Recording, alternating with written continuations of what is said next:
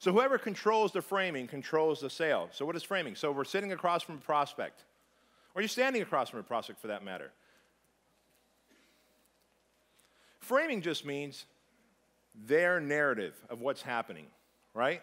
Your narrative of what's happening could be different than the person next to you and the person behind you. Right now, this very minute, your narrative of what's happening could be different than the person next to you or behind you, even though we're all in the same room hearing the same things, right? So framing is important. So let's teach you the 3 different frames. There's something called pre-framing, how the consultation will go. Here's why. Remember we talked about that reptilian mind? They go, hey, I'm interested in personal training or boot camp. I want to lose weight. I heard that you're good, and I see all your before and after pictures. Great, I am good. Those are my before after pictures. I'm a badass at what I do. Well, yeah, so how does this work? Well, why don't you come on in, 3 free workouts. We'll see if we're going to be a good fit together. Their antenna's up. Ooh, what's going to happen when I come in?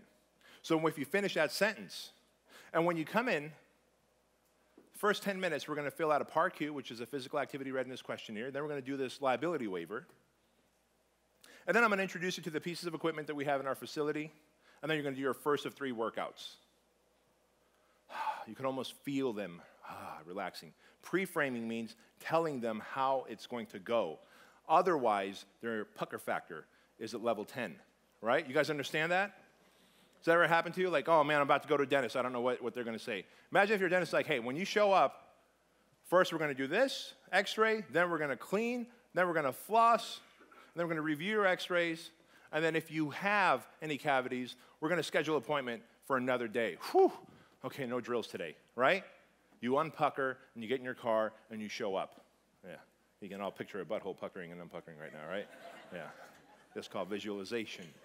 Yeah, it's perfect for right before dinner. This is how I get you guys to eat less and maintain your svelte physiques. Yeah.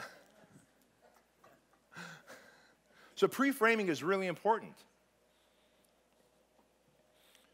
right? If you look at the email that I sent out to you guys yesterday, and as we were getting closer to Fitness Business Summit, hey, there's going to be a cocktail party. Here's the times. Here's what you're going to do at the cocktail party. Here's what time you want to go and register. In the evening and in the morning. Get your name badge. Get your bag. Get your t-shirt. We give you the schedule for tomorrow. That's pre-framing. So you know what's coming up. It reduces anxiety, reduces stress, lowers that wall of resistance that people have. So you have to forget that even though you're comfortable in the gym because that's your environment, that's where you were born, that's where you belong, these people are afraid of our facilities, man. They're afraid of coming in and being judged and criticized and what if I get sore and I don't know how to keep up and how embarrassing is that and they reject me. Pre-frame. Tell them how it's going to go, that it's a no judgment zone. And you just feel them relax. There's also something called reframing, right? Reframing is once you guys are talking about getting the money, right? The money versus the value. It's called pricing. Reframing is, if you did your job right, they should see that the value of your service is worth the money that they want to give. Pricing means that they are going, I got this money, and you have to earn it, right? If they feel that they've got this money and you have to earn it, you did not do your job in the sales process. They have to feel like, I got this money, and I'm willing to pay twice that for your service, right? That is reframing. So most consumers will come to us with, I've got money, tell me why I should get coaching with you. How about this? Don't, and continue to stay in the same place you are in your fitness business, right? I don't have to tell you why. I have enough social proof. We have a website designed to tell you why. And most of you probably already know what it is that I do for a living. I'm not going to fight for your money, man. That's the prize to you. It's not to me.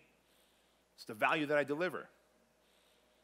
You give me $1, I'm going to give you $10 to $100 back every time, so long as you do your part, right?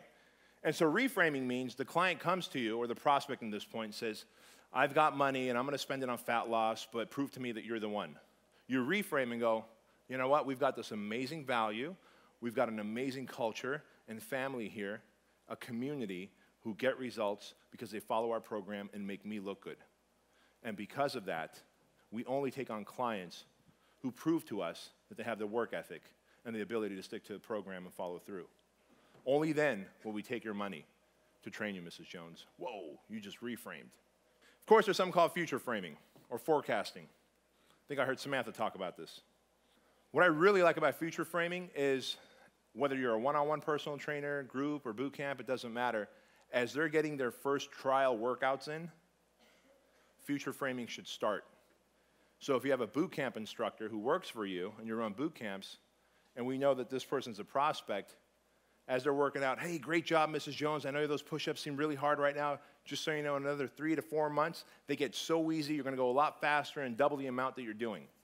What did you just say? You future framed. In another 3 or 4 months, you're implying that you're going to stay, and in another 3 or 4 months, things get better, right?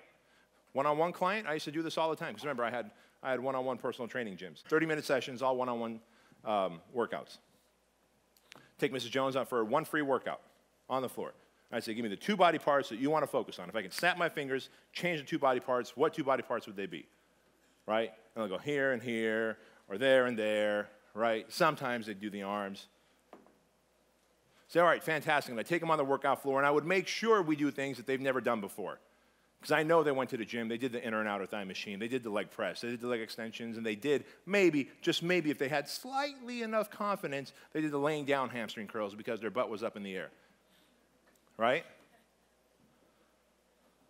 And we all know why on a hot summer day they wear their jacket around their waist. It's not because it's cold outside. It's to cover up the booty. Right? We know that. And so I would take them into the room and we'd start doing the Bulgarian split squats, we'd do walking lunges, we'd do stiff-legged deadlifts, all the fun stuff that we're badasses at doing. Oh, Mrs. Jones, how does this feel? Oh, I've never done this before. Why? What have you done before? I've done that inner and outer thigh machine. Oh, I see. Well, that's great. Do you have a hurt back? Is there L4 and L5 fused together? Nope. Oh, then you don't need to do it. You don't need to do the inner and outer thigh machine. Your back is fine. It works, right? Yes, great. This is what you need to do. You're going to build your legs, your booty, everything faster, burn more fat, doing this. Now, guess what? I know it feels awkward right now. Right now, you feel like Bambi, who just is now starting to walk. But I promise you, 90 days from now, you'll have lost 15, maybe 20 pounds. Your body will have developed the mind-muscle connection. You're going to have tremendous balance. And I'm going to introduce you to more challenging exercises. Now, if in that moment they don't go, what do you mean 3 to 4 months from now? I haven't signed up yet. That's a good sign. I just got a mini commitment. So throughout my workout, I would constantly future frame. Just imagine a year from now, the type of workouts we're going to do. Everything we did today, Mrs. Jones, we're never going to do 12 months from now. Oh, you're going to be so impressed. You're going to look like an athlete, and people are going to be like, hey, what sport do you play? Right? And again, that's future framing. Why? We want them to commit before we ever ask for the sale.